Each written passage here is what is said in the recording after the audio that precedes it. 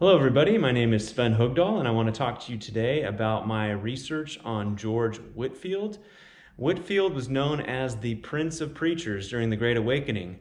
He was born in 1714, died in 1770, and he made around 7 trips to the colonies to share the gospel. And so I want to talk to you about how he did that and how he was a larger-than-life person. Mainly, I want to focus on 3 things. 1, his use of commerce. 2, his relationship with Benjamin Franklin. And 3, his relationship to the slave world. So when I think of George Whitefield, a couple of scripture verses came to mind. One of them is Matthew 10:16 that says, "Behold, I am sending you out as sheep among wolves, so be wise as serpents and innocent as doves." As we look at George Whitefield and commerce, we'll probably see that play out a little bit. Not only that, but 1 Corinthians 9:21, the second part of that verse, and through 23, it says, "I have become all things to all people, that by all means I might save some. I do it all for the sake of the gospel, that I might share with them its blessing." So George Whitefield had kind of an interesting relationship with commerce. Unlike the Wesleys, who kind of wanted to shy away from using advertising and self-promotion, Whitefield was all about it. He employed any means necessary, and mainly to share the gospel, and mainly for his charitable purpose. One of those charitable purposes was to build an orphanage in Savannah, Georgia, called Bethsaida.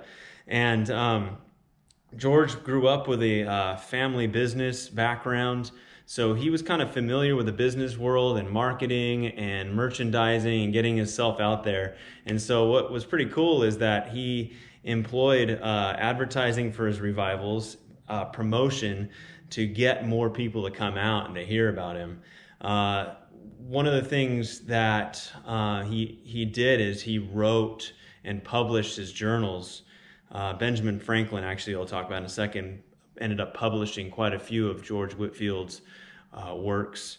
But he did that mainly to compete with the ideas that were out there for people's hearts, some of the more mainline Anglican churches and things like that. And so he did this to fundraise as well. He was really careful to keep a good reputation. I learned he cared a lot about that because by putting himself out there, he was open to criticism, and some were criticizing that he was using his funds in a shady way. But Whitefield was able to squash those criticisms through publishing his records and things like that. And Franklin was really good at helping him with that. So anyway, through this process, Whitefield basically ended up with celebrity status in the New World, and it allowed him to reach more people. He became one of the most famous people in the United States because of his use of commerce and becoming all things to all men in order to win some.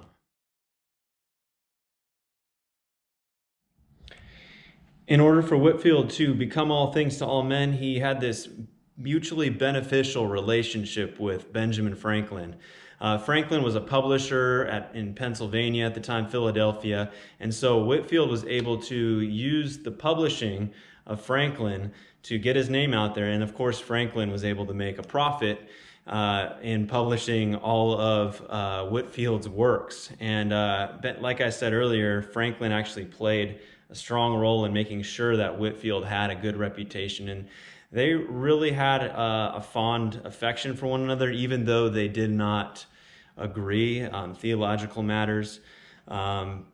Franklin really seemed to have actually loved Whitefield in his own way, and Franklin was quite fascinated by Whitefield, and he wanted to go see him for himself. In fact, when Franklin went to first see him, he was shocked by Whitefield's booming voice. He believed that Whitefield could actually reach around 30,000 people in Philadelphia, which is pretty incredible. But Franklin also never thought that he'd want to give to Whitefield's cause.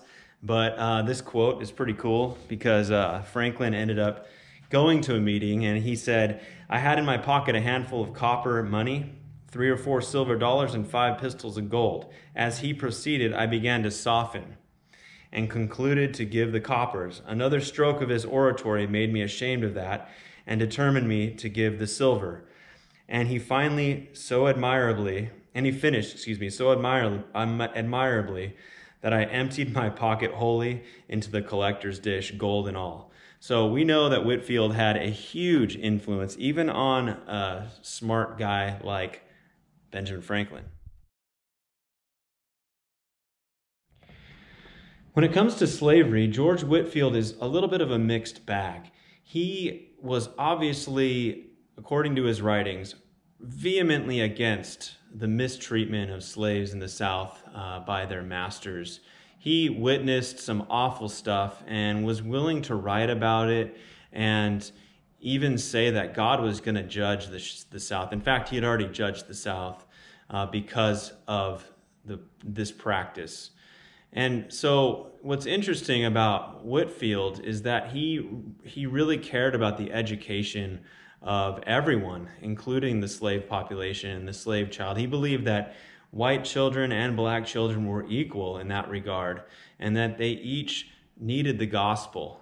And so Whitefield was anti-mistreatment of slavery. However, there's a little bit of controversy with Whitefield because he actually fought to get slavery to be legal in Georgia so that he could use slave labor to build his orphanage.